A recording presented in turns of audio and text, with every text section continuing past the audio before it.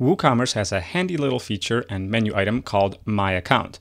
In this video, we're going to go over what is it, how to use it, what to do if we have this showing up, how do you define this thing? Actually, here's the answer, you just go there. And what to do if you really want to just get rid of it. The My Account menu item is really just another place to put, items that go for your account type stuff, especially when you're logged in.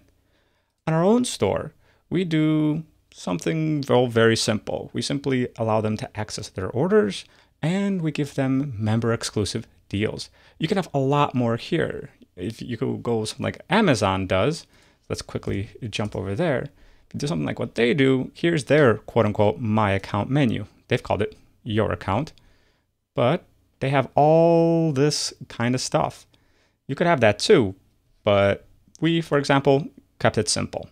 To edit the My Account menu, basically to add menu items into it, jump into the back end, go into Apperance Menus, and here, this is what it really is. It's a menu. I have here a main menu item and I don't have a My Account menu, so I'm going to create a new one. You could use an existing one, but for this purpose, we're going to create a new one. I'm just going to call it My Account. It doesn't matter what you call it.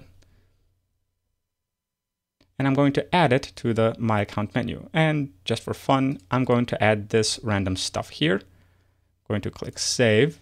And then if we jump back, reload this page, sweet, we have our 3 items here. And my apologies that my CSS is slightly screwed up, but there are your 3 menu items. That's how you add stuff right here.